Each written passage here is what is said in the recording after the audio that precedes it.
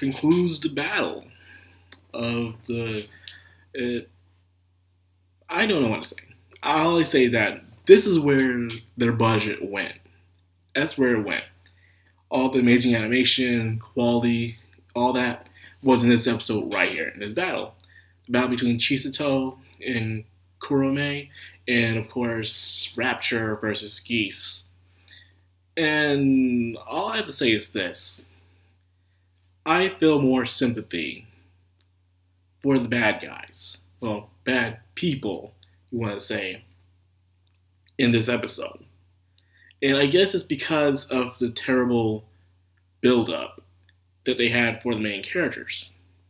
Like, you had, so far, tons of episodes to show how amazing and interesting these characters are, but even when the show is about to wrap up, I feel like I barely know any of them.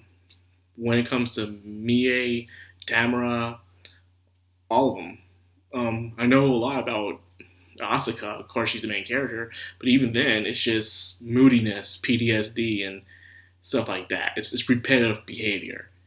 However, one of the Magical Five girls I do like and start to appreciate, I thought Tamara was cool, but she don't have enough development for me to really get interested in her. Kurome. She is the freaky one, but her freakiness is justified.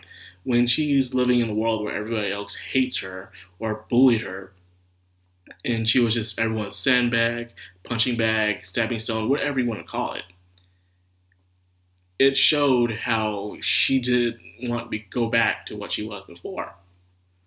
She realized that, in a way, she is a weak kind of person, but even a weak person themselves can become strong just by effort and determination. After all, there's different types of strength in this world.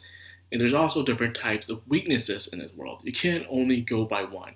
When people think of strong, they think of someone who's just, unbeatable. They're great with strength. They're brave. And that's it. That's what strong is. Will. But there's different kinds of strength. And I learned that from Hunter x Hunter back in the day. And it also applies in this episode. Chisato, in a way, she just wanted a purpose. To be happy again. She got her mom's murder. She's able to walk and she feels useful. But even then, her losing was just, I didn't want her to lose. I didn't want her to lose. But it had to happen because to get a story rolling. Or yet again, she could have won and something could have happened, but whatever. Then the battle between Geese and Asuka. That was a pretty interesting one too. It wasn't just this sheer over dominant power that was going on. It was actually some technical stuff going on. How even the little fairy thing was kicking some ass, shooting some goblin ass. That was pretty cool. And then finally, taking down Geese was just how to take down his magical fluid circling his body, the armor. And when they finally did that, all that's left was just a torso, a head, a torso, and an arm. That's it. But that's all that's left of him. And so you tell he went through hell. In a world where not everyone can be saved, some people will go on the bad side. A lot of us will think, why would people do this thing? What made this person become like this? What steps did this person have to walk in order to get to this state right here? And that's a giant variable right there. Constants and variables. Even though the girls were fighting off a war, I said this in Goblin Slayer, where the heroes are all fighting the giant monsters, the demon lords, and all that. Back at home, the others aren't completely safe. They still can be hurt, they can be killed and harassed by other people within their own home. And that's exactly what happened. The kids in Geese Village saw the natural girls as heroes. That, hey, maybe they're fighting these monsters, maybe they can come save them. That's not how it is. They go where the government tells them to go. And because of that, of course, the kids would suffer. And to this very day in reality, it's like that when it comes to war, the bystanders, the people that are forgotten, left behind. It happens. It really does. And it sucks, but You can't save everyone. Because we can't save everyone, unfortunately, there are people who turn into the bad side. They become terrorists. They become active shooters. They do this stuff. And that's all I gotta say on that topic. Things wrapped up nice in a little bow here. It's not the final episode. I don't think it's the final episode. But however, they did accomplish their mission though, the bad guys. It wasn't to kill Tabra. It wasn't to destroy the base. It was just to get that magical tool within the box and get it delivered to the queen. And that is it. That's all they had to do. Nothing else, nothing more, nothing less. And they achieved that. So even though Geese and Chisato lost their battle, they won that side of the war. Well, you could still say they lost their matches, but they won the battle. They haven't won the war, but they lost their matches. That's it. And how Geese really lying at the end? Where he said, no, we were spying the entire time, and it could be possible, that is.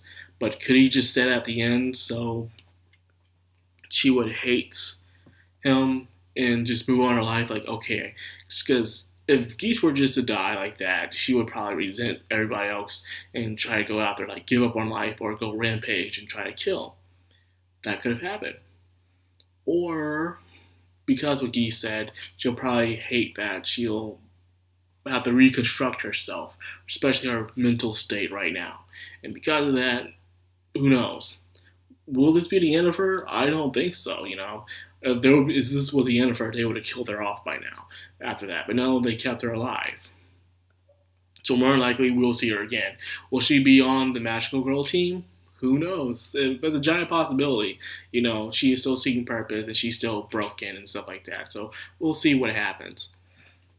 Now, final thoughts on this. The Queen said that this magical item is not for anyone in the Magical 5, but for somebody else. And right there, they showed Sayako. I know it's not Nozomi. I hope it's not Nozomi. I just don't like Nozomi. I'm sorry. But I bet it's Sayako. And by the way, on the final thing I want to say today, where is the Chinese girl? Is she going to show up the last episode or something? I don't know. Just don't have her in the opening if you're not going to have her in the show. Just saying. So anyways, that's all I got for this video. It's a very straightforward episode. Like I said, a lot of episodes this week have been straightforward. Like, not much happens, but it's just in one spot area. So, not much to really talk about and break down, in my opinion anyways. So, yeah. That's all I got for this. And as you can tell, I'm not very enthusiastic about reviewing the show. I don't know. It just feels like it just dropped in quality, you know? It's just, to me, like, it could have been better. That's all I'm saying. It could have been better. So anyways, that's all I got for this video. I'll see you guys tomorrow. Madcrown out.